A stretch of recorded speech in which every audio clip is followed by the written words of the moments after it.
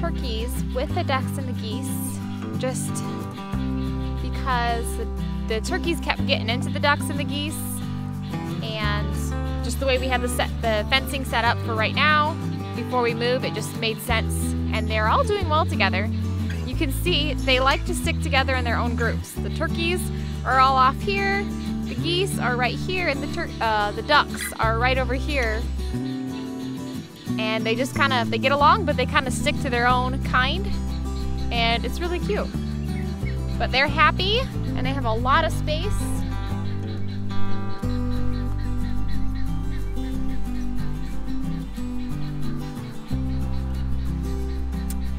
And the chickens are on this side in their own fence. There's somewhere around 12 to 15 chickens. They're all hiding underneath their little chickshaw here in the shade.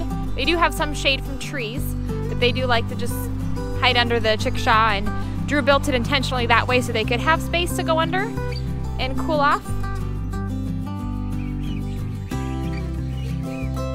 There's all the geese.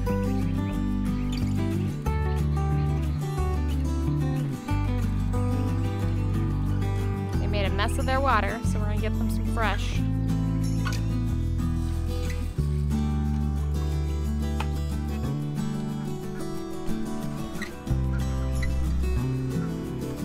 It's all the ducks sticking together.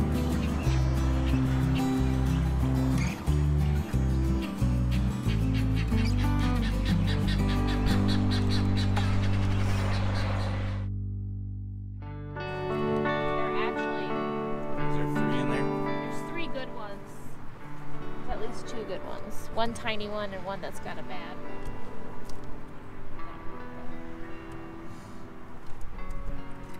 Hey, welcome to Hashley Family Farms on location today. We are transitioning our garden.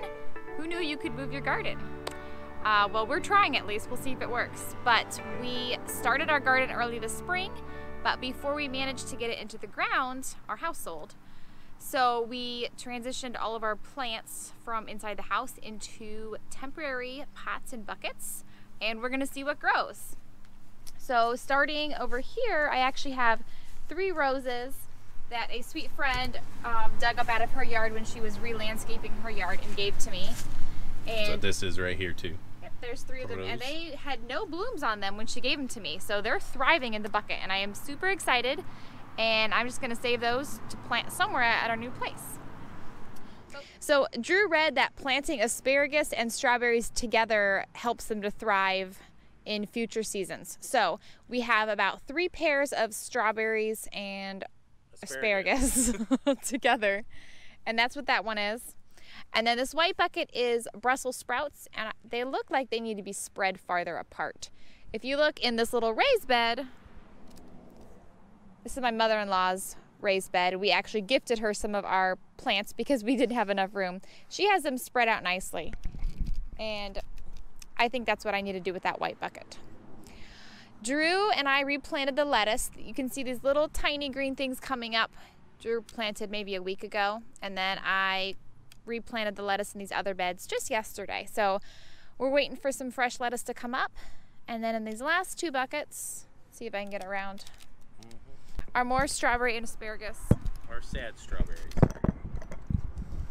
Yeah, the strawberries look like they might need some love, but the asparagus is actually coming up right here. Isn't that so cool? It's actually a stalk of asparagus.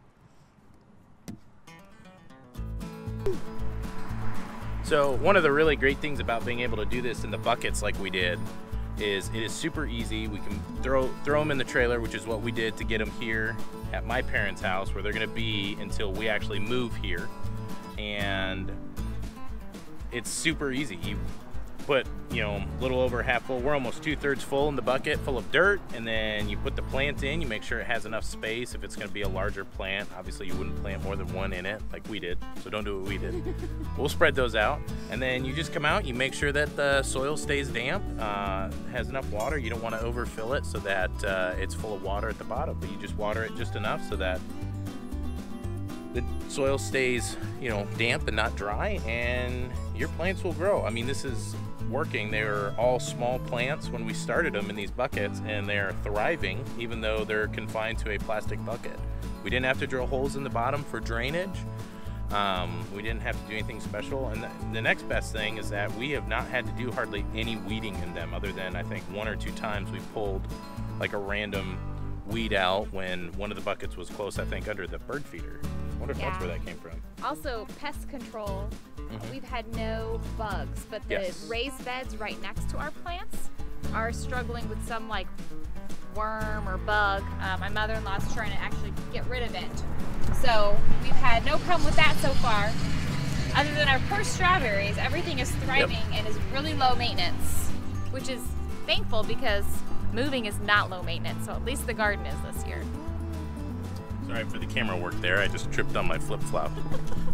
But yeah, that's where our setup's gonna be. We'll keep you guys up to date on it as we get fully moved in and everything hopefully grows, and you know, hopefully later this fall and winter we'll actually get some strawberries. I think there were 2 actual strawberries that were growing. They were tiny. They were there. But yeah, other than that, apparently the mail truck's here in the background. Which is funny because there's not even a mailbox there. Probably dropping off a package. That's it. I don't have anything else to say other than how beautiful my wife is. It's pointed like way over off to the side.